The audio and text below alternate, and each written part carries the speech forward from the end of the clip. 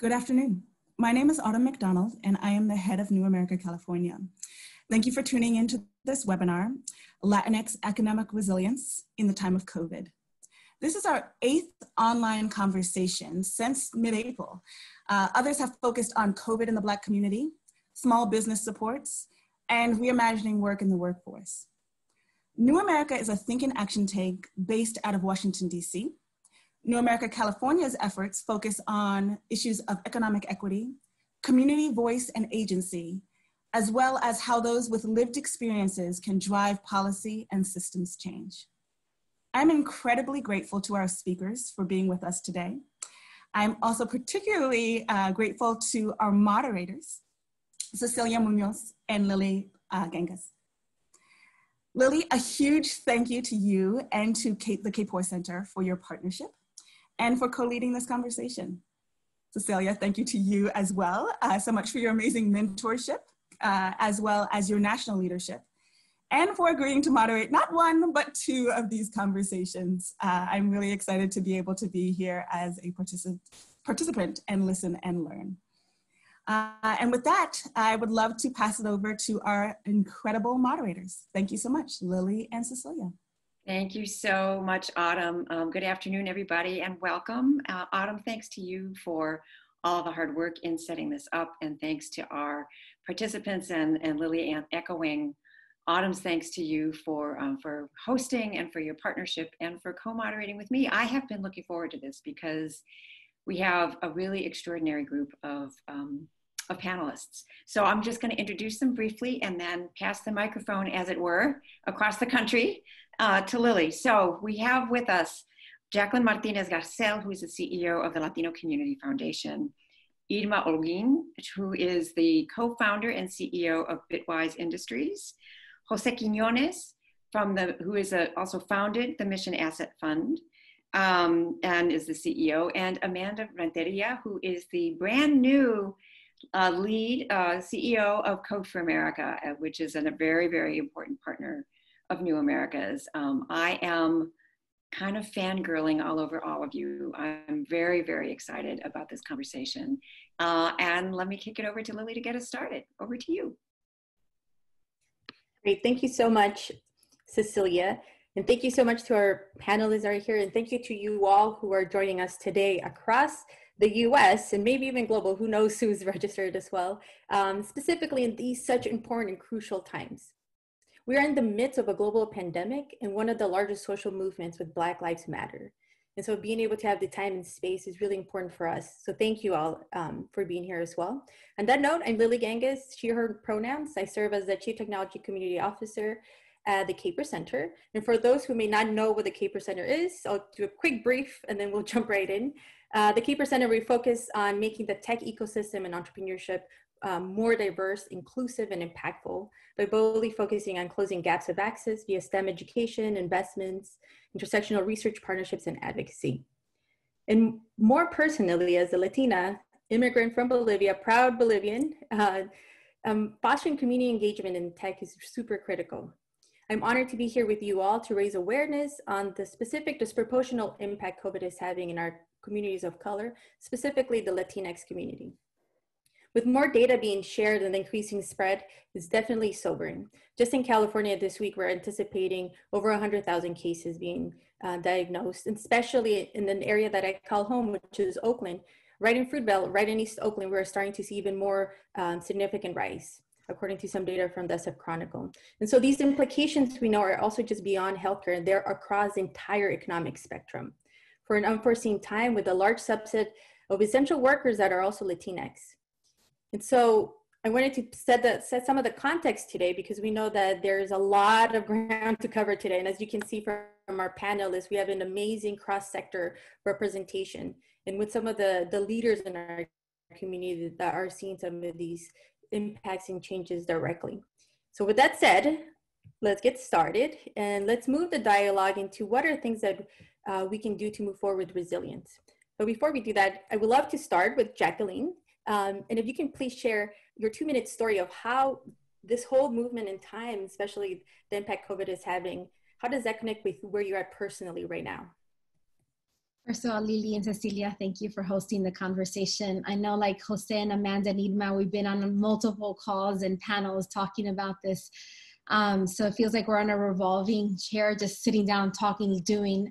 I'm also an immigrant daughter of parents who immigrated from the Dominican Republic in the 1960s.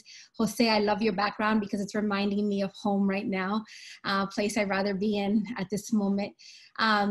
Personally, for me, I'm daughter of a Black Dominican father, I should say, and a white Dominican mother. So in this space right now with the Black Lives Matter movement, thankful that, that the unity and the history that is shared between Blacks and Latinos in this country will move us to the right direction right now, counting on all of our young leaders who've been leading the movement and who have been not just organizing in the streets, but also organizing and run for office. And Amanda, grateful for your history in this space too, of making sure that our young people have the space to speak about an agenda that speaks to their issues and their priorities.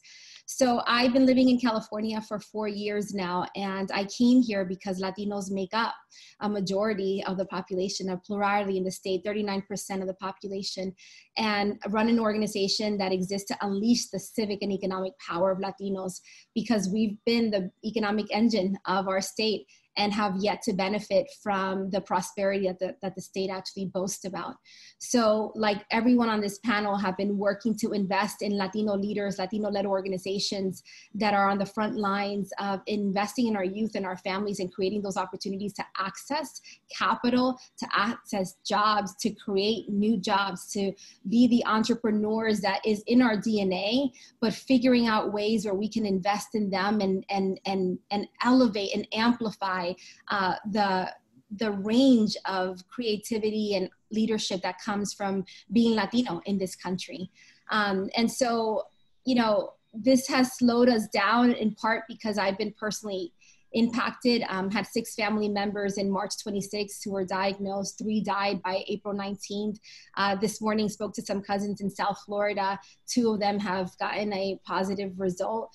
And so while trying to navigate the professional, there's still this immediate impact that's hitting close to home, and trying to navigate and take care of my own mental health, because there are mornings that I wake up where I'm just trying to figure out where do I even get started. And that's just real for a lot of our leaders right now that are on the front lines. Thank you so much for sharing, Jacqueline. And I know that these are challenging times, and so thank you for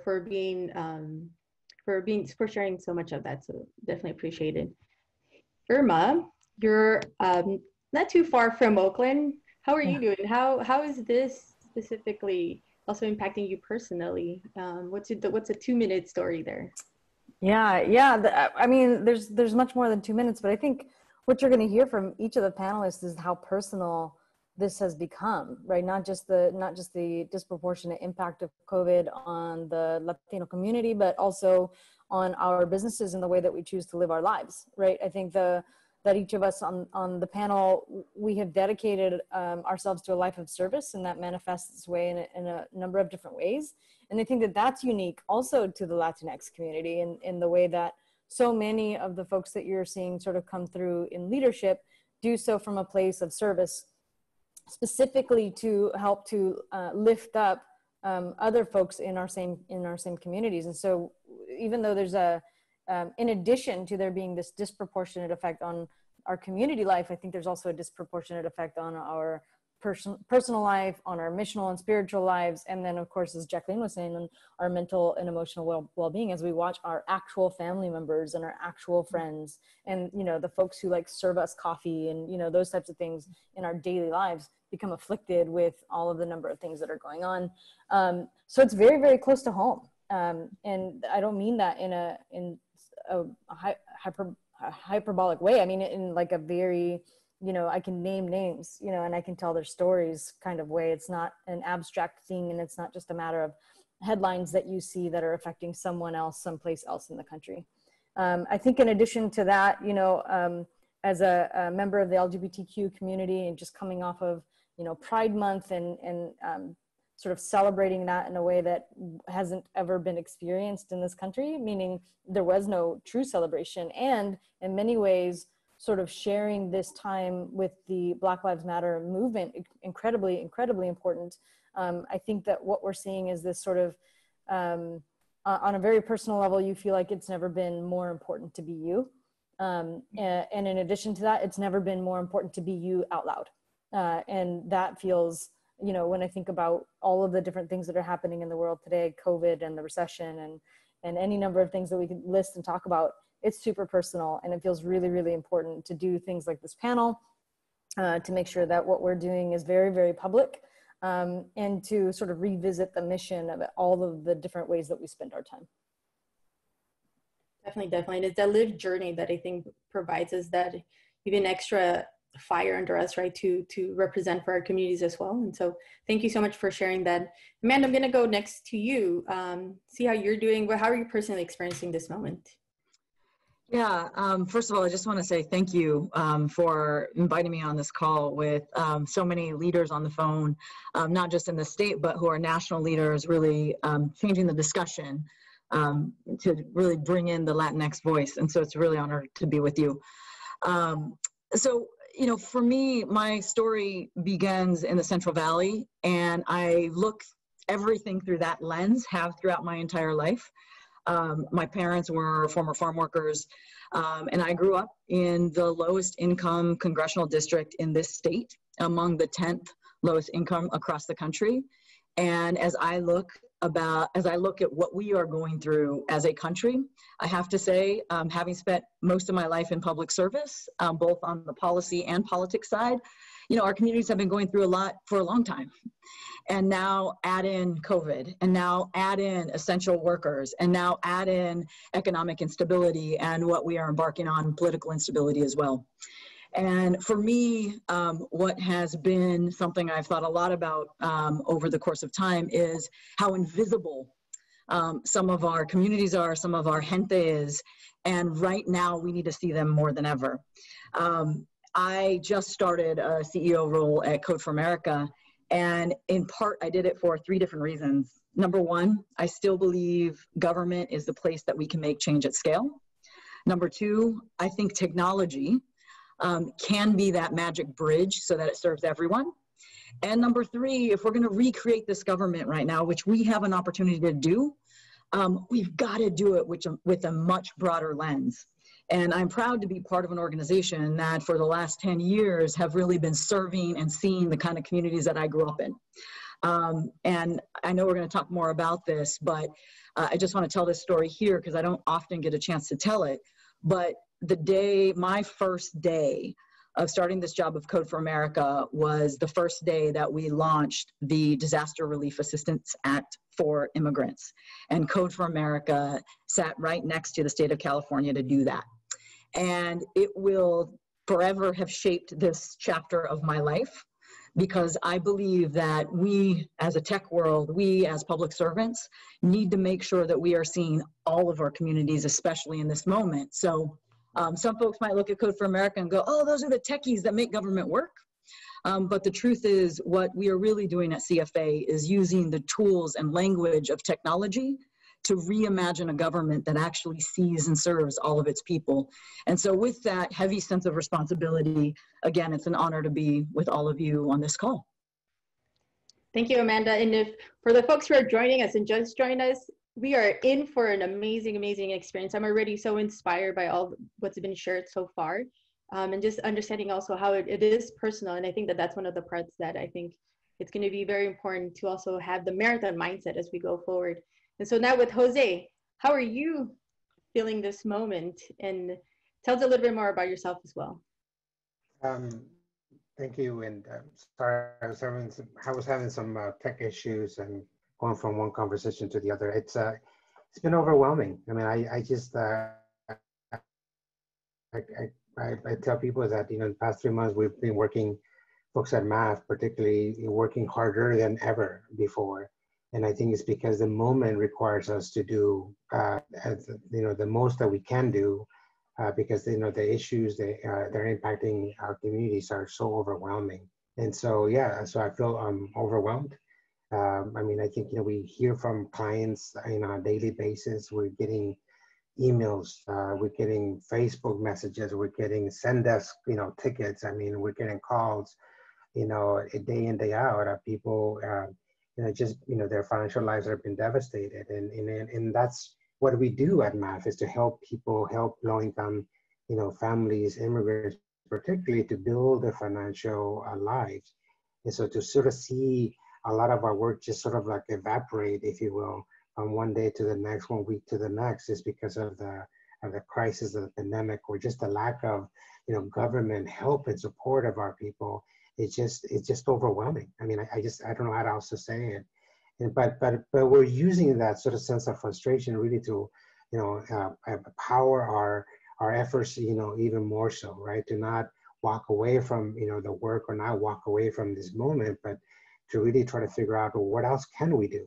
I mean, how can we use finance for good? How can we use tech for good? How can we do more, do different things, so that way we can, step in and provide some relief for people. And, this is something that, I've always been passionate of, and trying to work with, work for and advocate for immigrants. As an immigrant myself, I know the struggles that people go through. In fact, this week, 40 years ago, we came to this country. I was a 9-year-old boy from Mexico. We walked across the U.S.-Mexico border in the dead of night on the 4th of July.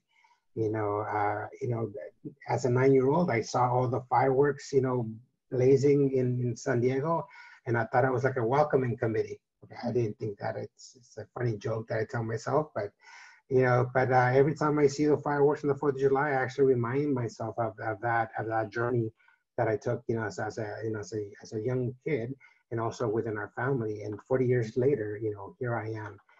But never forgetting the struggles, never forgetting where we come from, never forgetting that, the key components that made us survive and thrive as a family. And that's what we try to espouse, frankly, within MAF and everything that we do, in our work for support of immigrants and families alike. So I'm always been driven by this issue. And because of that, in moments like this, when our communities are not just in the front lines, but they're the ones being disproportionately impacted by the COVID crisis, and even health-wise, I think with people like us in positions of leadership and being professionals, we have to do more. And so I'm feeling that weight, but every day we wake up and we have to sort of say, well, what else can we do? Because we cannot be, we can't let we can't just let that, what's happening go unanswered, or go unanswered, if you will. Yeah, definitely. So let me jump in here. I'm finding this conversation very moving for two reasons. One, because I have a lot of anger myself at the extent to which we know from our experience in the community, but which the data also tells us, the extent to which as a community we're affected by the virus. Some numbers put out 2 weeks ago by the Brookings Institution found that Latinos are more likely to get sick than other populations. And we know this, right? We could have told you this at the beginning of the pandemic, that would be true, because we know we're overrepresented among essential workers. And African Americans and Latinos are also dying at higher rates, and sometimes by a factor of 8 to 10 compared to people who are white in our same age cohorts. Those are huge, huge disparities. And it means that the policy decisions that are being made by government at every level, as usual, disproportionately affect us, but in a way which is obviously very painful. And Jacqueline, you shared with us your grief and your loss, and thank you for your generosity in doing that. What I'm hearing from all of you, right, is that you're feeling personally affected, and at the same time, the need to kind of dust yourself off and make sure that you are bringing your best self to your work. For the Latino Community Foundation, what does that mean in this moment? How are you focusing your work in this moment of crisis in the community? So you said dust off. I feel like I'm still crawling from underneath the weight of the moment. And to Jose's point, understanding that we're standing in front of opportunity. And I know that's hard, and that's why I had to share where I was coming from personally, because literally wiping the tears away in the morning just to kind of get started. but realizing that we're standing at a crossroads where the walls are caving in. The policies as we've known it, we know they haven't worked. We've all been sounding the alarm that when a public health crisis like this will hit, it will hit the Black and Latino community the most, because it's not gonna follow just a random pattern. It's gonna follow the patterns that we've created with the systems we've created. So we've all been sounding the alarm, now we're living it in the middle of a global pandemic. For us, it's just really heightened and raised the volume of the importance of our mission. Unleashing the civic and economic power of Latinos. What does that look like in California? Well, 7.9 million eligible voters are Latinos here in the state of California, the largest voting bloc in the entire country here in the state of California. People will say, oh, California's not a blue state. Well, there are important elections happening in Fresno, Merced, and Bakersfield, and we're now beginning to see even the Fresno City Council, for example, Amanda, I know you appreciate, finally reflect the demographic of the region. Salinas is a place that is predominantly Latino, over 70%.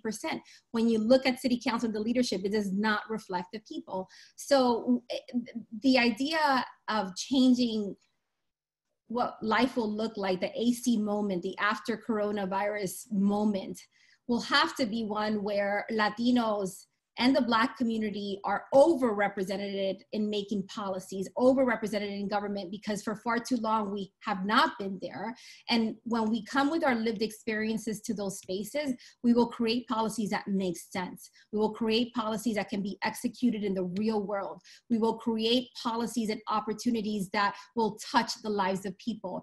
Thankful that I live in a state right now that is pretty progressive. Thankful that there are about $100 million set aside for small businesses. But are we also making sure that that money is being made available by not just banks, but also CDFIs like Inclusive Action in LA, which is a nonprofit organization that now has the capacity to provide capital to street vendors, because by the way, they're making a living to support their family. So are we widening the definition of what an entrepreneur looks like and then investing in them so that someone like Caridad who's from Boyle Heights, who's selling tamales and pozole to keep her family fed, actually has the opportunity to access money to grow her business? Just like in 1987 when we celebrated baby boom, this woman who was making applesauce in her house, and everybody's like, yeah, that's the American dream. When we think about entrepreneurs, we're not thinking about the street vendors and the women making arepas to sell to keep their children fed, right? So expanding the definition of that, having people in policy making positions that will make money and capital available to our communities when they need it, where they need it. And then and that's me merging the civic and economic power, because it's not just about voting. We know we gotta get our communities registered to vote and vote, but it's also how are we creating the pipelines of those individuals to run from office from a place of understanding where the real world, our world, is coming from, right? And so, Cecilia, to answer your question, it's going on the offense, not just thinking about the defense of survival right now, which we are in. Just got off a bunch of calls with our staff talking about the organizations in Salinas who've been incredibly hit, not just the families they're serving, but their staff. So it is an issue of how do we support them to just even keep their heads up and above water right now, while at the same time understanding that there's a moment of us reimagining a new economy, reimagining a new democracy, a stronger democracy that's more reflective of who we are. And that's where the Latino Community Foundation stands. I won't even say sit, where we stand and we're running towards to really just build that power here in the state of California. So great. Let me ask one more, and then Lily, I'll hand back to you. Amanda, I'm really familiar with Code for America's work. We're partners. And you described what was happening your first day. You also work a lot on making sure people can access the safety net, making sure people can access justice. What are you seeing in this moment that is relevant to what Code for America does and how you can make a difference? Yeah, so our approach at Code for America is really to partner with a lot of organizations that are out there, but we do the work. We actually deliver the services. And one of the big pieces that we've been working on for a really long time is how do you build a strong social safety net? And the thing that a lot of people might not have thought very much about, and all of a sudden find themselves a lot more in it, understanding that it's particularly important to our Black and Brown communities. I want to share this story, which is, for me, as I think about the Latino community, I think about our kids. Not only because I have kids who are also in school, but when you think about the kids, 55% of our kids in school are Latino right now.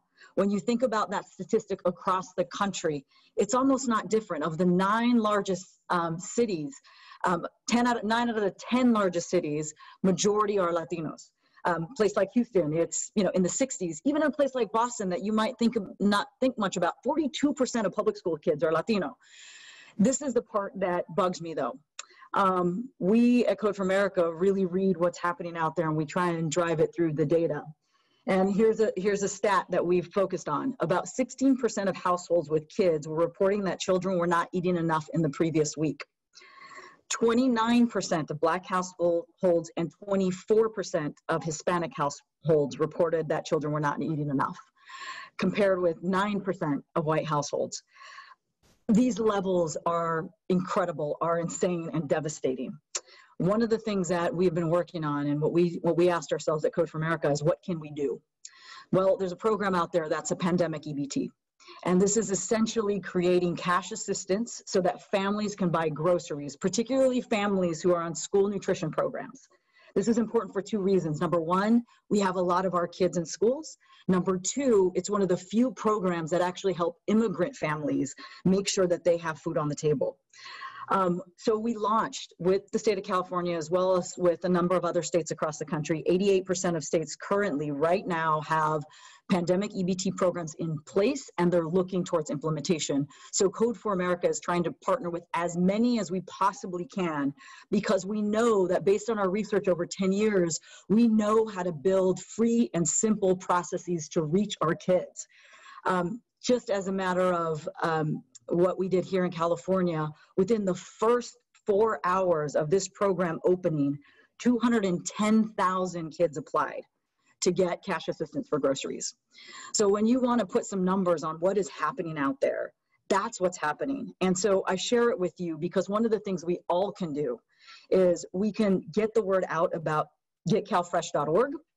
We can get the word out about getyourrefund.org, which is our earned income tax credit, one of the biggest anti-poverty programs out there.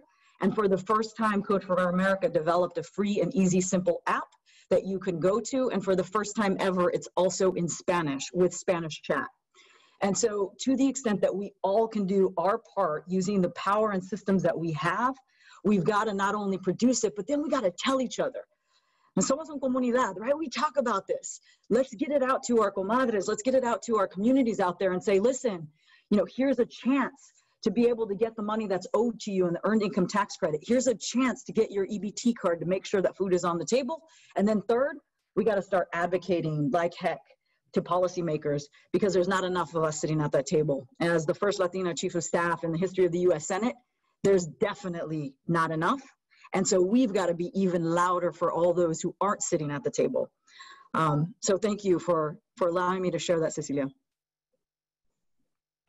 And then out of staying louder and building specifically the changes that we want to see, specifically building tech ecosystems in areas that are, for many times, have been forgotten.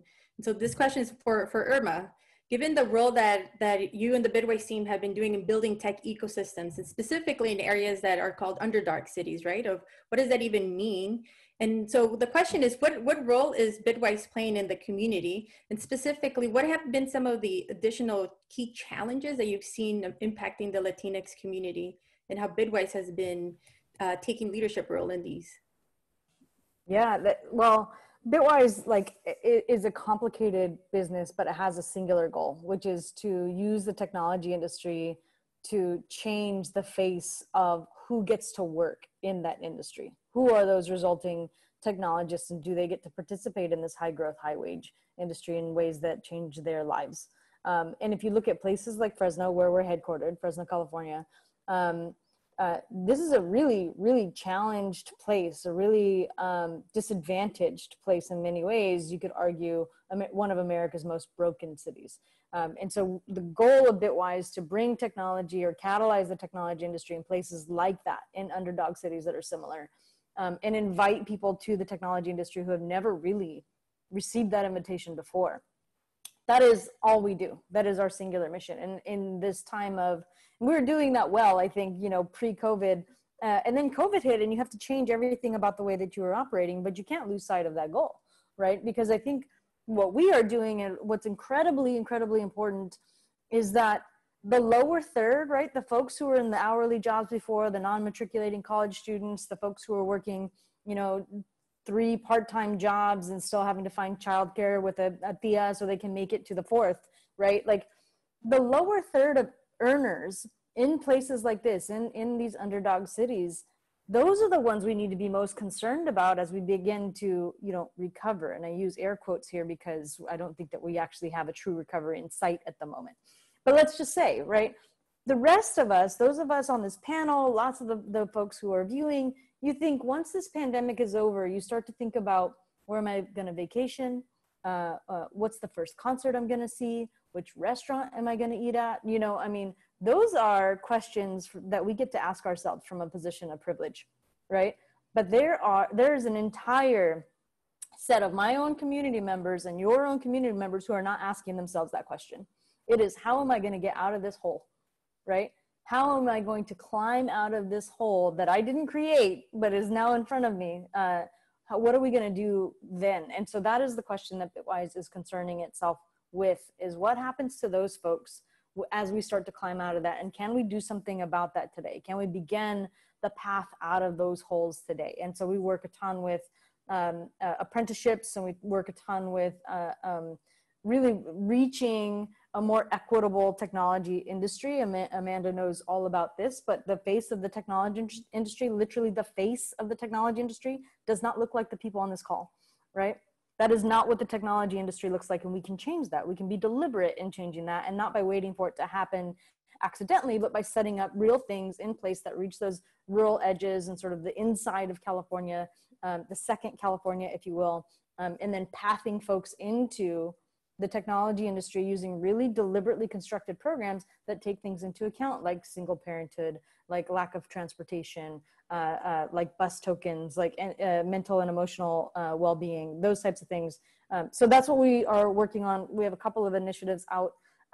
One, hopefully you'll be hearing about soon, is called the Digital New Deal. But one you may have already heard about is onwardca.org.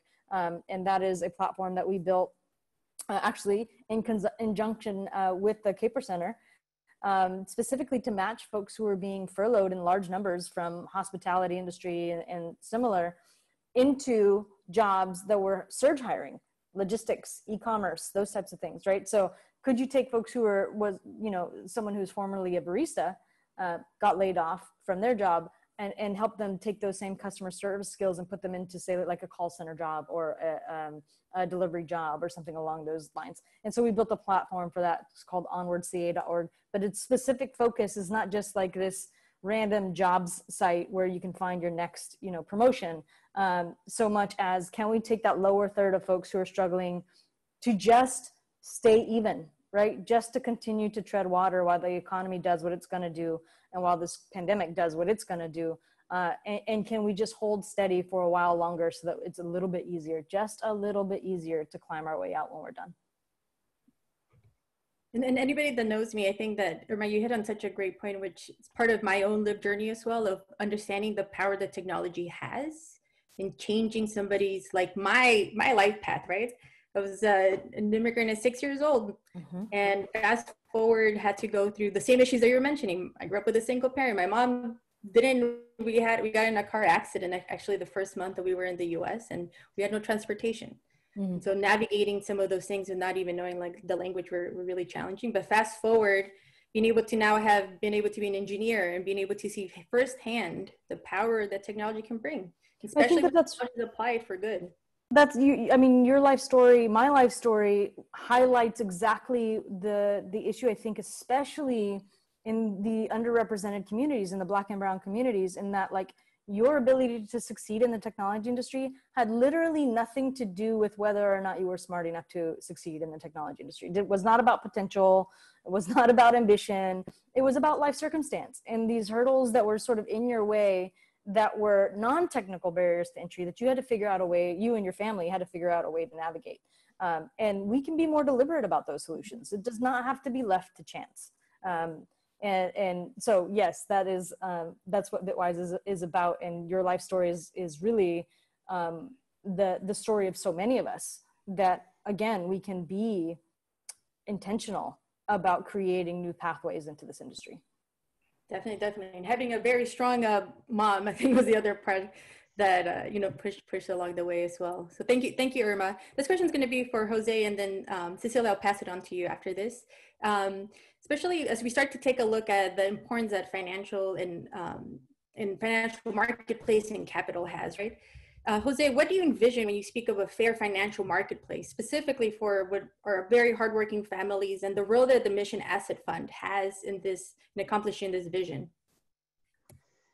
It's interesting, because the vision is really about being intentional of creating services, products, creating programs, with our community in mind, because, a lot of people talk about, checking accounts, savings accounts, or, technology products, this or that, but to a large extent, our community is really, really like the secondary users of all those products and services. And by secondary users, I mean that those products are never built, with people like us in mind, or the communities that we come from in mind. We're always the second thought or the afterthought, or the ones that we have to sort of pick up or try to figure out how to make ourselves understand that product or service. And when that happens, there's always a disconnect. That people are not using that product or not using that program, because it was never built with them in mind to begin with, right? So what we're trying to do is to say, look, we can actually use technology, we can actually use finance for good, but only if we build products and services to fit the realities of the people that we're serving. And so that's really been the premise of all of our work at MAF, in terms of, building credit building programs, building lending circles, building, even right now, in terms of what we're doing with the current pandemic, we built a whole rapid response fund, to try to get people immediate cash assistance of $500 grants, directly to people. We built that, knowing that, as the stay-at-home orders were starting to get issued, we knew that, a lot of our community members, a lot of our clients, were not going to have, income. They weren't going to get paid. They weren't going to be able to work. And we also knew that government was just not going to, they were not going to step up. I mean, I've been around the block a couple of times. I knew that, for undocumented immigrants, that we're not going to get any funding from or support from the federal government. I mean, thankfully, the governor of California came through with some funding. You'll have $75 million to help, with some cash grants, but even that wasn't enough, right? And so we, lifted up a whole new product, a whole new grant and giving process to help individuals that were undocumented, people that were not getting any help from the federal government. And then we started to fundraise around that. And so in the span of, several months, actually as of today, we've raised close to $26 million from philanthropy, from corporations, from individuals, just going to our website and then just donating $25 here, $50 there. We've been able to sort of fundraise $26 million that we're, turning around and giving that money to individuals and families, that need it most. And so we're able to do that because we build technology with our clients in mind, not them being as secondary users or afterthoughts, to the products and policies and services that, that mainstream society has, and so that's what we're doing. So what we mean by fair is that it's like, we want to be seen, we want to be heard, we want to be, catered to, we want our issues to be relevant, our issues or challenges to be addressed, and not be, again, just the afterthoughts of services that are out there. So that's really what we do, and thankfully, because we have our own, technology, our own platform, our own, sort of ability to make that happen, we don't have to ask permission to a bank or a credit union to do anything. We need a product, we can create it, in the span of a day, and then we can, help support that and bring it to market, as they say, right away. So having that ability has really helped us, to do this at the national level. So we're kind of grateful for that. But that's what we mean by fair. It's just that we want to be seen in this space. So thank you. I just want to note that Autumn McDonald, my colleague, has been putting in the chat links to some of the things that you're hearing our panelists mention. So there's a link to onwardca.org.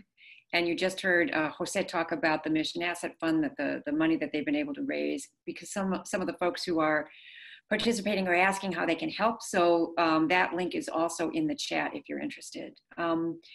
You talked about, it's interesting, Jose, that you just talked about wanting to be seen.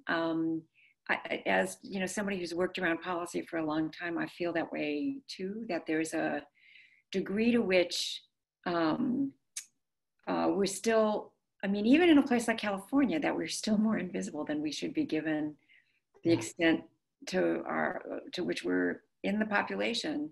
I know that's true in national policy making. That's a fight that a lot of us have been fighting for a long time. So I'd like to ask really any of you to jump in, but maybe Amanda, starting with you, because you've worked in the US Senate, you've worked in politics at the national level. Now you're working in California, which is home for you. What do policymakers miss? What do you wish they saw that they're not seeing right now? And then let me invite anybody else to jump in after Amanda. God, where do I start? There's so much. I used to often say, I wish I can bring them to my hometown and walk around so they get to know us.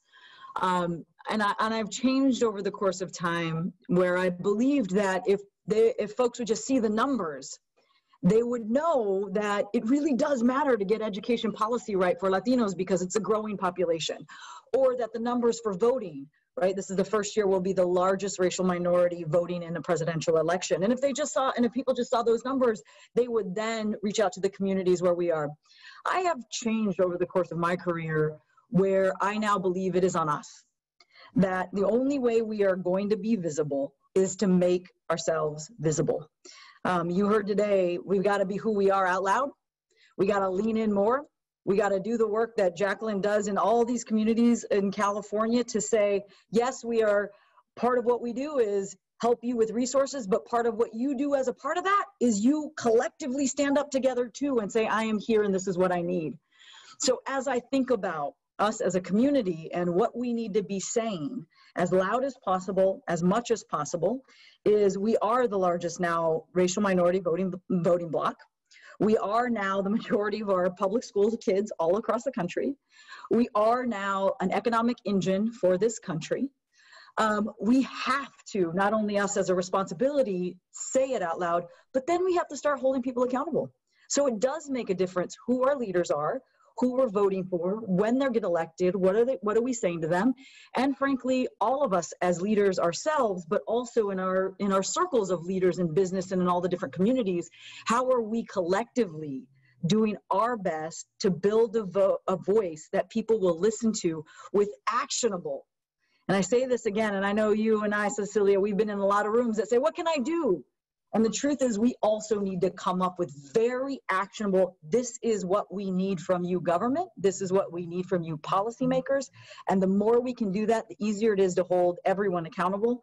And I got to tell you, on this call, I am inspired, because I know there's all kinds of folks, not only on this call, but are also listening in, that if we speak together, we can make a real difference here as we move into whatever is AC, as Jacqueline would say. Does anybody else want to jump in? Jacqueline? Yeah, amen to everything Amanda just said. How many of us can change a room when we walk in because we know how to be loud? And this is our moment to be loud and be unapologetic about what we're demanding. I am so inspired by Idma and Jose and what they're doing. And LCF wants to see more Latino-led anchor institutions like yours exist up and down the state, because you know what it's like to be on the other side. You know what it means for our tias to actually know where to turn to get that check when they hear it about it, Univision or Telemundo. Like we know, we understand because we're living it. And so we need more of those leaders to have the funding that they need to grow their organizations. And to the third sector that I'll add to Amanda, she mentioned the public sector. She mentioned mentioned the public one, because I'm with you at the scale level, like government, it's the only place where we can work at scale. But the one that I want to add is the philanthropic community. 1.1% of all philanthropic dollars gets invested in Latino-led organizations. And Jose, to hear you say that 26 million, I'm so grateful that you made the fund available and are using those funds to reinvest back in the families. But we need more of those philanthropic dollars to go into other Latino-led organizations that have budgets of less than $1 million, but are so connected, intricately intertwined into the communities that they serve, but they're not getting the resources that they need. So we need to change that. And that's why LCF, changing this narrative, is also important. Let's own it. So we have now the largest Latino philanthropic network in the country, because we were tired of pointing a finger to philanthropy, say invest, invest, invest. So we said to a bunch of Latinos here in California, let's do this together. Let's pool our resources and invest in Latino-led organizations. And anyone can join. You don't have to be Bill Gates in terms of the dollars that you have in your bank account. If you are in a place where you have some privilege and have some discretionary funding and just have some resources available to pay it forward, be part of a network that's 500 plus, that's already investing $1 million plus into Latino-led organizations, right? Like there are ways that we can shift this narrative that we haven't been at the table. I'm so tired of hearing of where is our Martin Luther King? Well, I'm looking at them right now. Like with their leaders all across our country who are Latinos. We don't need to wait. We're them. We are them. And so we just have to continue to be loud and unapologetic and demand the things that we want to see happen in our community and not stop until we get it. I think that's tremendously important and so powerful. And it is also powerful and moving that we're doing this we're lifting up what we're seeing in our community, but we're also doing it in a non-competitive way, that we're doing it in a supportive way at this moment in which the country is also focused on our history of systemic racism and racial violence, and particularly focusing on the African-American community. Like all of this is connected, and we understand that it's connected, and we are in a place where it's clear that we have to lift up all the voices that have been left behind with respect to the virus, with respect to the economic fallout.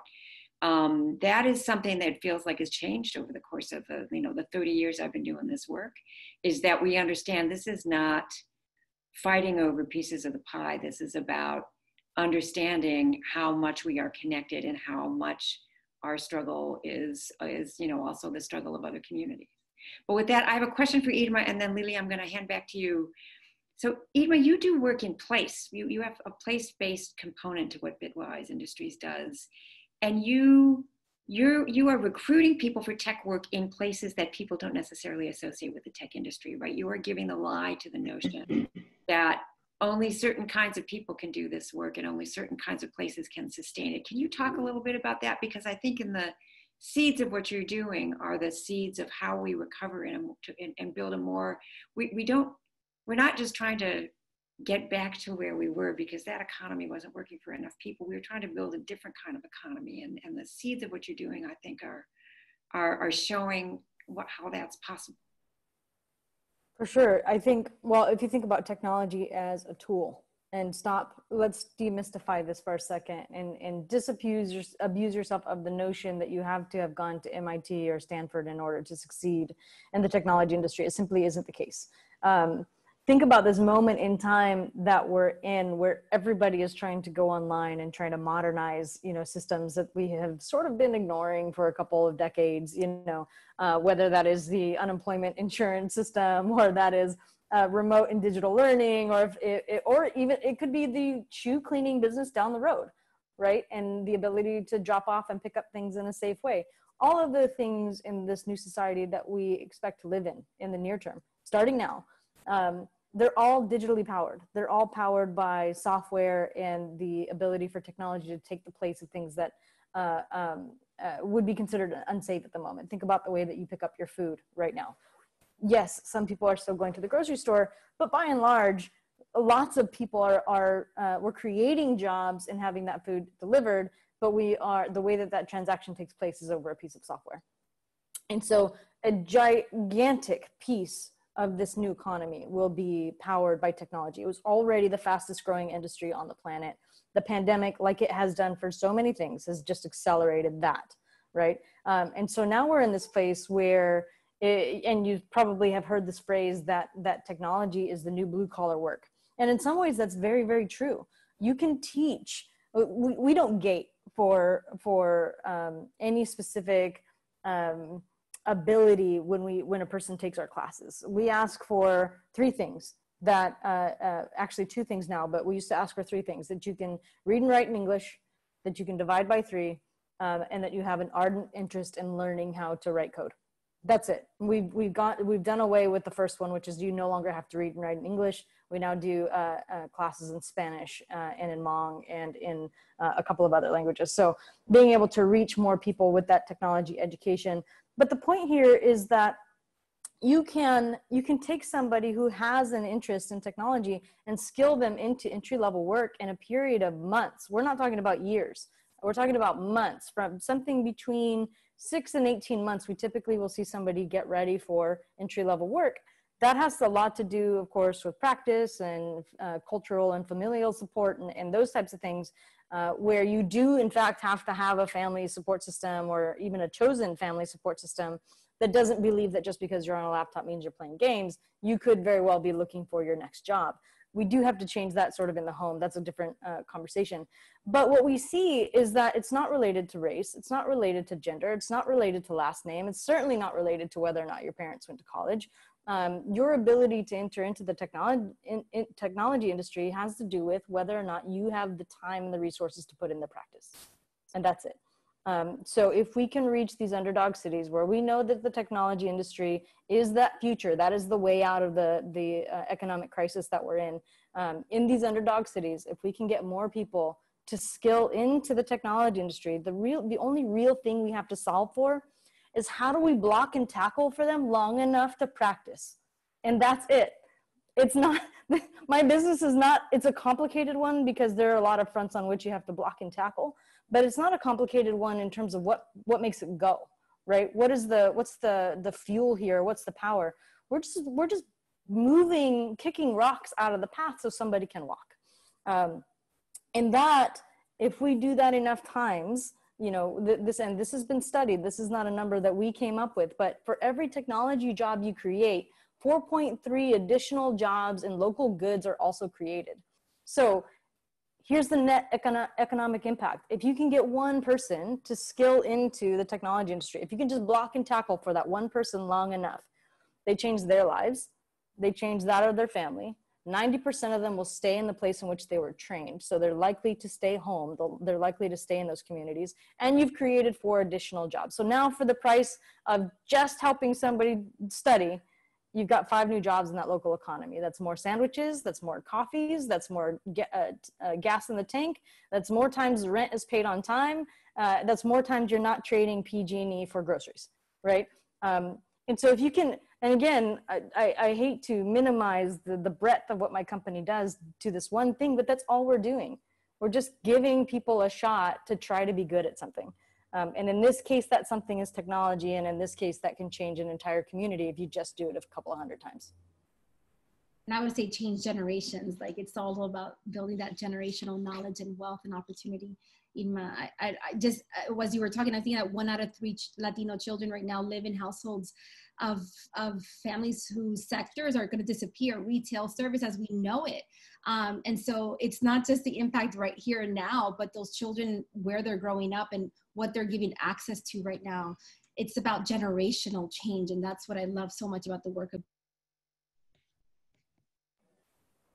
Thank you. Yeah, completely agree. I mean, Lily, I mean, she can tell her story herself, but I mean, the life of her family and everyone she knows forever and always will now be changed because of the experience that she had in the technology industry. And definitely, and on that note, one of the areas that I've been also looking at is, it's kind of crazy that we're still talking about a digital divide in 2020, right? So like, I was just remember when I was a kid being in college, back at USC, we had Wi-Fi for across the campuses, and a lot of where I used to volunteer, which families that look like mine, right? When I was in college, to me, it was like, oh, it's like Wi-Fi is everywhere. And when we realized what happened with COVID, with it being overnight, we're now digital first, yet we have more families disconnected literally from resources, information that could save their lives, And it's so crazy that when you start to take a look at the map, the data just shows how systematic it's been by incomes, by income level, by zip codes. And so it's one of those things that I think is super critical to also take a look at of how is that reshaping. And to your point earlier that was brought up about the intergenerational changes, this is something that I think I'm super passionate. I'm gonna get off the soapbox because I can go on for that long. But taking it a step further from the students, the talent, the individual experience, I want to also just move it towards a small business impact. So this question is for Jose, specifically where you've been at and looking at the economic impact that our small businesses have had of all different ranges, whether they were either not having a technical platform, but they've been forced to rethink how they're existing in this world and how to pivot with a little bit more of the tech lens. What are some particular solutions that maybe you've seen or would like to explore to help meet some of these families who were caught in a place where they weren't ready, where a lot of these businesses got caught in a place again that they weren't ready? What are some of those solutions that you see specifically to help close some of these gaps of income that is not being gained? So I don't know if you have some specific solutions that you've been exploring. Well, you know, our clients have. I mean, I'm just sort of witnessing what they do and try to help as much as we can. But you know, but I think, you know, we talk about small businesses, and you know, that word means a lot of different things depending on what context and depending on what agency you're talking about. I mean, the way we think about the clients that we serve is that they really are operating what I call like nano businesses. You know, really tiny, organizations that might be comprised by 1 or 2 or 3 individuals. I mean, small businesses, you know, at the federal level, I think this is defined by no more than 500 employees. Is that the right number? 500, Cecilia? I don't know if you remember that. Anyway, but it's you know, for an immigrant to have 500 employees, that's like making it big time. You know, that to me would be a huge business. But so we, you know, essentially have to help, you know, folks again that are just working for themselves or their families operating them. And what we've seen, you know, even in the current pandemic and the crisis, is that, you know, people are really resilient, you know, and yes, you know, people are taking a lot of hits. You know, yes, their restaurants or their offices, you know, have been, you know, closed, and yes, they are losing income. You know, but you know, I'm getting, you know, food delivered by different, you know, mom and pop and shop folks that are cooking at their homes now. You know, people that used to work at different restaurants and now are rebuilding, you know, their sort of operation from their homes, and then they're trying to find, you know, clients like that. And so I think what we need to do is to kind of find, you know, those strategies and support them, to support people where they are, not where we want them to be or where we think they should be, right? And I think that's one of our values and principles in everything that we do at MAP, is meet people where they are, not where we think they should be. And then from that, we can elevate, you know, their strategies, their coping strategies, the things that they're already doing to kind of, you know, survive, and say, yes, survive. And then after that, you can, you know, help elevate and help move forward, right? But so that's sort of like a strategy. Now, what we do at MAP is do that and also provide them with resources, financial resources, zero fee loans, grants. We provide them, you know, ability to, you know, participate in lending circles, so that way they can improve their credit score and also their ability to kind of access, you know, a low cost credit as well. But I think, you know, to me, you know, the most fundamental thing, and I would love to sort of interject this in this conversation, is that, you know, this is a really unique moment in time, you know, that we have, you know, America is really transforming itself right before our eyes. And I think the question is, like, you know, what do we want this to become, you know, and I think this is where we, you know, as was said earlier, we have to sort of show up and not be invisible anymore, and really be loud. But not just be loud to say like, oh, it's our turn because we have more people than everybody else. It's not that. It's about, we have something even more important to share to the world, and that is our values, our systems, the way we've managed to maintain and relate with our families and communities. Because I think that's something that is, you know, is important, you know, for America to remind itself, you know, that we're not just this, you know, individualistic, you know, society, but it's more like we need to kind of go back to, you know, the family structure that has allowed many of us to actually survive.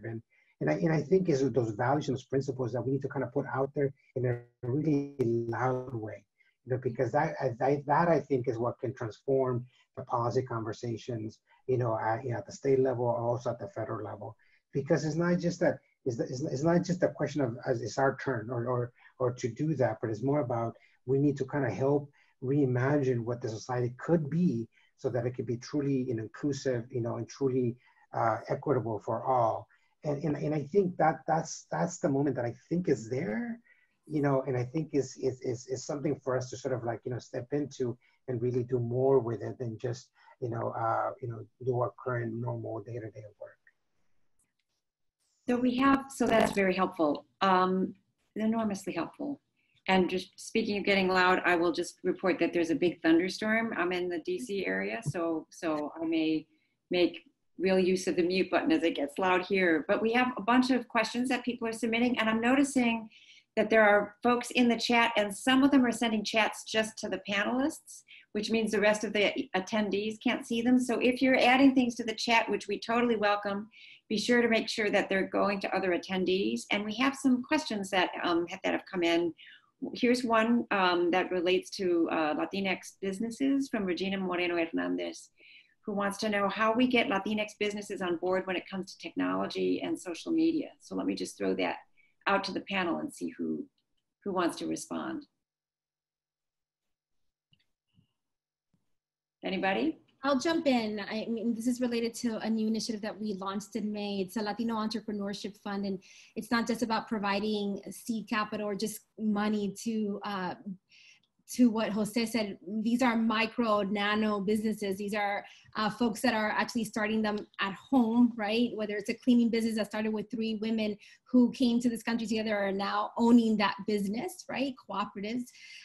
But it's also about giving them the tools to be able to digitize their marketing, their outreach. And so we're partnering with groups like the Eva Longoria Foundation, who's done this with some young entrepreneurs, working with Prospera Cooperative. I see your beautiful daughter behind you, I think, Jose. She just popped out of the beach, by the way. I love it. But Prospera Cooperative, who's actually based out of the Bay Area, but they actually have created a community of women who are immigrants and who have launched their businesses, and they're giving them a space to learn about digitizing their marketing, about creating podcasts to actually reach a wider audience about their work, and to lead their businesses. Jose, to your point, that was the most important thing that I hope everyone can take away from the audience is lead with our values. Like, we don't need more of the same. What makes us, like, as a people so special is that we want to pay it forward, that this isn't just about me, that it is about community and neighborhood and family. And when we bring those values in how we build our businesses, we can change the game and change the rules. So I just want to share that because that entrepreneurship fund is now recently established, working with groups like Prospera, working with groups like Eva Longoria, and I've seen my staff on the chat room, so maybe they can just share that information with a wider audience.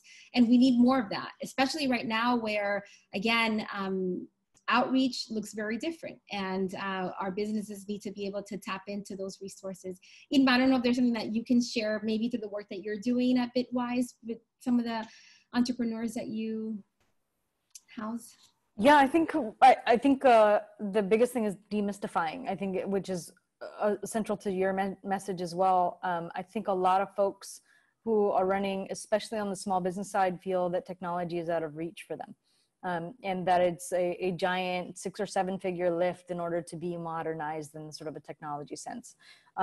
It's not, it is sometimes true, absolutely. But in many cases, especially if you're running, a taqueria or something and you're looking for a mobile ordering app, you don't have to go spend, 5, 6, 7 figures to get your own app done. There are lots of resources for small businesses to be modernized in that way. And it's a matter, I think, of asking folks like yourself, myself, Amanda, Lily, the other folks on the call, I'm a small business and this is my specific need. Are there options for me? And demystifying or sort of disabusing ourselves once again of the notion that you've got to have something specific in order to use the same tools that other people are using. And we can help with that. Like we can answer those questions in a way that's non-threatening, that is not like, oh, I can't believe you didn't know that. You know what I mean? Like, and let's get it done. There are lots of free and low cost tools, I think, to get started with when you're a small business. And I think that that's where most of it is fear-based in terms of getting more Latino-owned businesses into technology.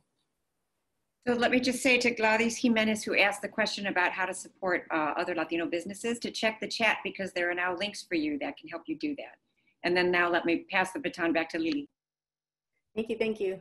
And going off on that question, and this is for Amanda, because one of the questions that came in from the audience as well is specifically around kind of like the Code for America model of how do you build and invest in the communities, right, at a national scale. So I wonder if you can share a little bit more of that, especially as we're relating to technology, right? And the intersection of our communities who are a lot of the times depending on some of these opportunities where they're welcome in to leverage the technology, especially around social services. So if you can share a little bit more about, for some of the folks, specifically this question is from Eric Rents-Whitmore, of how to build and invest national communities that have a very grassroots feel as well. Yep.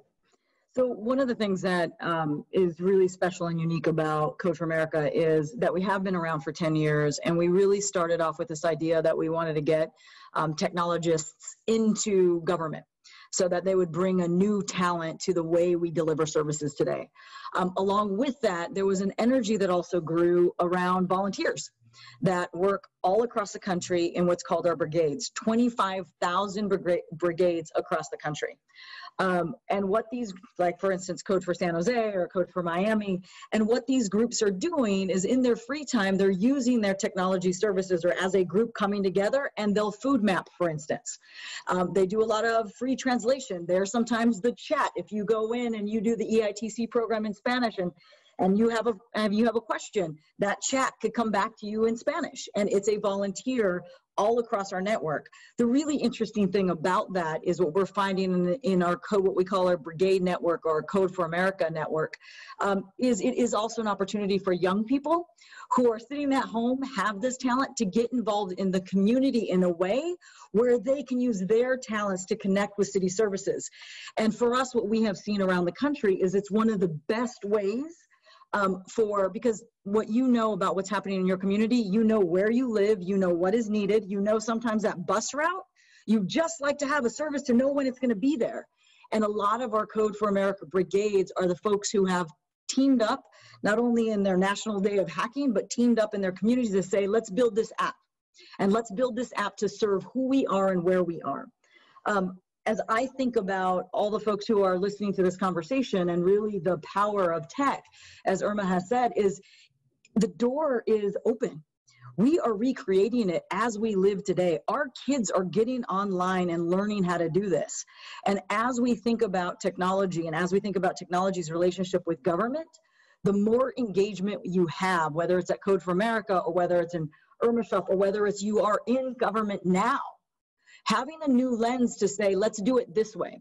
A very good example, and I could go on all day about the things that we are learning that technology has surfaced. In some of our government programs, if you have an accent in your name, you get kicked out of the system. In some of our systems, if you're trying to do an application, it times out on you. And I gotta tell you, as a parent at home with kids and you walk away because your kid is hungry, all of a sudden you come back and the application you did is gone. And so that's the power of technology. But like Irma was saying, we all can do this now. And I do have to say, Code for America, we're always out there with job postings. Please apply. We need your voices. We need your skills within the organization. I keep saying this over and over again. If you want a tech job, let us help you because we need more of your voices and faces in this space. And I saw that our Latinx community members such as Tequiri and Latinas in Tech are widely sharing those opportunities at Code for America. So it's really great to see all of us really sharing those opportunities as an ecosystem. I'll hand it back to you, Cecilia. Okay, so we have a question from Marlene Castro for Irma about some of the emerging technologies. She talks about how sometimes our kids tend to fall further behind within our educational systems when we're just getting started with coding. more and more new tech like augmented reality, virtual reality, machine learning, AI. Like, how do we break through into some of these more emerging technologies? I'll tell you the truth, in technology, it doesn't matter what your background is, you're going to fall behind. It changes so quickly, and we come out with new languages and new platforms and new things to learn on a regular basis that that you, from day one, regardless of what door you enter into, you will be in a maze of technology as long as you're in that career. And so my advice to folks who are experiencing that on day one is to pick a technology, something that in general is getting a lot of attention, and specialize if you can. There are some sort of staples that you can sort of get into in technology. It's not really almost ever going to be a language or a piece of hardware that you specialize in so much as a technique. And so, you know, you might learn, and this is actually something that I know that traditional education institutions struggle with, especially at the collegiate level, in that you'll learn a programming language that is obsolete by the time you walk out of those doors. And I know that the colleges struggle with that, but the truth is, in technology, you've already learned those foundational pieces that you can translate that now to another language that's more modern. And so spend your nights and weekends, spend your summer, go get an apprenticeship or an internship that's going to reskill you into another language. But think of technology less as a straight path and more as a set of building blocks that you're going to pull from for the rest of your life. So that's so powerful and so important. I will say that New America does work that's sort of like a cousin to what Code for America is doing in trying to get technologists into government, into NGOs, to kind of bring those skill sets into delivering what it is we try to deliver for people. And I find that part of the obstacles when you start talking about tech, people think they think it means kind of building the app that's going to save America. And what we actually mean is exactly what you just described, right? Which is bringing a set of skills to problem solving, to solving our public problems, to solving community problems, and to also bring your knowledge of the community, which is something that the tech sector doesn't necessarily provide. Like, they don't have magical skill sets that are going to solve our community's problems. We have the magical skill sets that can solve our community's problems. And sometimes the answers are not technological answers. The answers are often just about problem solving. And Jose, to turn to you, I mean, essentially, when I was first, I mean, you and I worked together when you were in DC, when you were working in organizing. But as I understand it, part of the insight that led to your founding of your organization had to do with the understanding that in the community, we already had the capacity to solve some of our financial problems, even from our modest means, and that sometimes the answers are not tech, sometimes the answers are community answers, right? That's exactly right. And thanks for bringing back to that, because I think the way I sort of see it is that, you know, in our society, we think of, you know, poor people are just being broken or being lazy, or they don't know enough, or they just need somebody to come and save them. And, you know, pobrecitos, right? Because they're just, you know, there. And then they become, our objects to help and to solve, you know, but, and I think that's, you know, that's the vision of society, you know, right? That's something that we know we all have to contend with. And in front of that vision, we build products and services and policies, you know, with that misconception of people. And so I've always pushed back on that because, again, you know, I came from, you know, an immigrant, worked on the flea markets in San Jose, you know, and always hustling to make ends meet. And I knew that that's a different reality, you know, of people than the reality that we espouse, you know, in the policy circles, you know, because the reality that I knew was that people that were hard workers, people that are struggling, yes, you know, but that didn't diminish their dignity any less. And they were coming out with really ingenious solutions to navigate, you know, their lives in general. And so that's when we sort of lifted up this idea of lending circles that is already based on this, you know, age-old tradition of people coming together and lending and saving money with one another. And so for us, we say, like, you know, yes, continue to do that, because what they're doing is something, you know, really important, which is like they're lending money just based on their trust, on their social capital, on their relationships they have with one another. So instead of saying like, oh, forget about that, that's not how we do it in America, we said, actually keep doing that.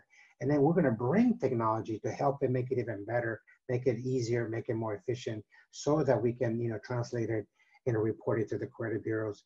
So for us, technology was not this, end-all solution. It was just a thing that we had to use in order to, change the world. Because nowadays I tell people, it's like, yeah, you want to do anything in the world, you have to use technology. It's not, it's like, you're like a fish, you're like, you're like in the water. That's technology nowadays.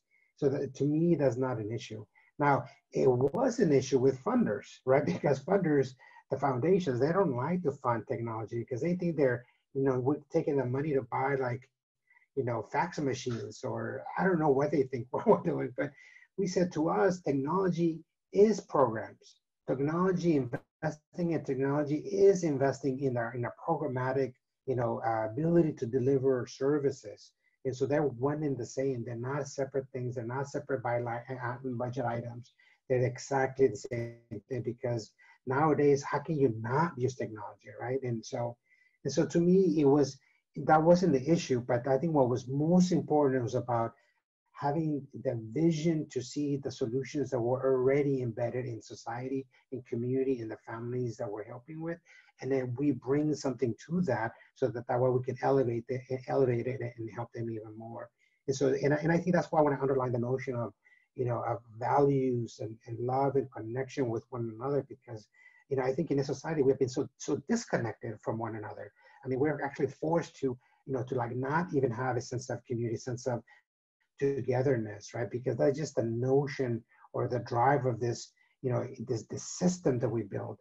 But I think this is the moment that we can actually challenge that and say, no, we need to do it in a completely different way, in a way that is more human, that is more, family-like. And so that way we can use technology to help that vision instead of the other thing. So I think on that end, and I'm also looking at the time, thank you all so much for sharing so much information, so much data. I think we have hopefully been loud, so for everybody that's listening. But I also want to go back. How do we go from here with the same urgency that we started? Because we don't want this to just be a conversation. We want to make sure that this is leading to action. And so what is your specific call to action? And this is an open question, and I'll start with Jacqueline. What is the call to action that you want to see us take from today? Well, I mean, everything has been said already. I just want amplifying it to hear that, Jose. Again, I'm going to go back to the 26 million fund that you raised. I think about Todic and the Inland Empire is also being used as a vehicle to give the state dollars, so 75 million from the governor to families, Chila in LA. Like, we need those organizations to not just be in a moment of crisis, a place that the governor goes to distribute those funds, but how do we also use that infrastructure, those relationships, that institution that people trust and they go to as the avenue to create opportunities for wealth, as an avenue to create opportunities to get licensed for new automated jobs. But we need to support these nonprofits, just like we need to support all the entrepreneurs that Jose was talking about this, the problem solving that they bring to the table. But we need capital to invest in them and their ideas and take risk and know that maybe 1 out of 10 ideas are the ones that are going to actually become something. So the call to action to the audience who's listening is, let's invest in these leaders, because they are risk takers. They know the community, the communities trust them. The ingenuity, the word, we as daughters and sons of immigrants, like, we know that word. We know how to create something out of nothing. Right? And we know how to recreate every time crisis hits and get back up again. And that's what this country is supposed to be all about. So why are we not investing it at the scale that we need it so desperately right now? So that, and vote and fill out the census, is my call to action at this moment. That's right. Who wants to jump in? I'll jump in. I think there are unique moments in time that shape our country's history, and we have 2 of them right now. One is the census. You really are, it is whether or not we will be counted, period, is dependent on what happens in this census right now. And it will shape decades, not just this next decade, but it will shape generations of how programs get set. The second is we have a presidential election. We have a presidential election at a time when we are the biggest racial minority voting. It is our moment to show up. And the question is going to be, as we reach the end of the year, Latinos had an opportunity to have a voice. Did we do it or did we not do it? And it will be seen, again, not just at the end of the year, but it will be seen for decades to come whether we showed up this year. And there is no doubt to me, having been in public service and in politics and in the 2016 presidential election, that it is a very unique test for all of us in our community to make sure that it's this year that we have to be seen, we have to be counted, and we have to vote, because it will shape the future for our kids. Thank you, Amanda. You gave me the chills right there, definitely. Irma? I have to echo the sentiment. In the beginning, we said there's never been a more important time to be you and to do that loudly. And that does mean the census, and that does mean get out there and vote. And that does mean amplify small businesses that are Latino led. I think we have untapped potential and power, economic power as well. Like everyone here knows somebody who's having a piece of software built, right? Send them to one of these organizations to get that done, right? Like go to a place where you know that that organization is deliberately looking behind us and saying, who can we bring along? Who can we bring with us to this new moment? Spend your dollars there. Spend your dollars on the folks who are doing things in such a way that invest in our specific future. And I think that when we collectively look at all of the decisions that we make in a day, where we buy from, who we contract with to do X, whether or not we have an uncle or not who is also having a piece of software built or is also sending a kid to school or what have you, think about how we make those decisions. Think about how you specifically make those decisions. And then think about if there's a different way to do that, such that your dollar is stretched and it goes twice as far as you thought that it might. That would be my call to action, is look at where you're spending those dollars and whether or not you can make them go further.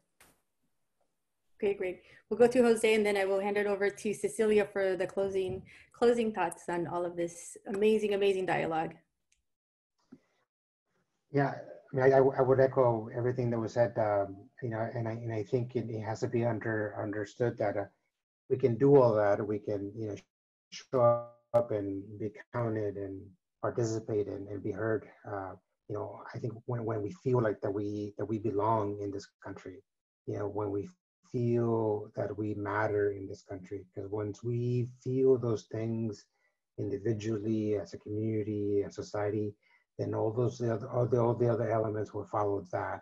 And I think for years and decades, we have been made to feel like we don't belong, that we don't matter, that we deserve to be separated, that we deserve to be, victimized and scapegoated. And I think we need to sort of tackle that, because it's not about the lack of power or the lack of ability or the lack of imagination from us as individuals, as a community. It's just that we're made to feel like we don't even belong in this country. So I think as leaders, we have to sort of tackle that and say, no, aquí estamos y no nos vamos, because this is our country. And, and we're building the future. We're building in an America that will truly be inclusive, of everyone, including ourselves, including everybody. So I think that's really, to me, that's a really important sentiment to put out there, because it's not just a lack of, for the lack of people not participating. It's just because they just don't feel like they even, they're even seen. And so, and I think, once we do that, then we can build, our campaigns and products and services and software, based on them. They're the primary users of the things, instead of being, again, being secondary users of the things that are being built in, in society right now. And so I would say that as a call to action.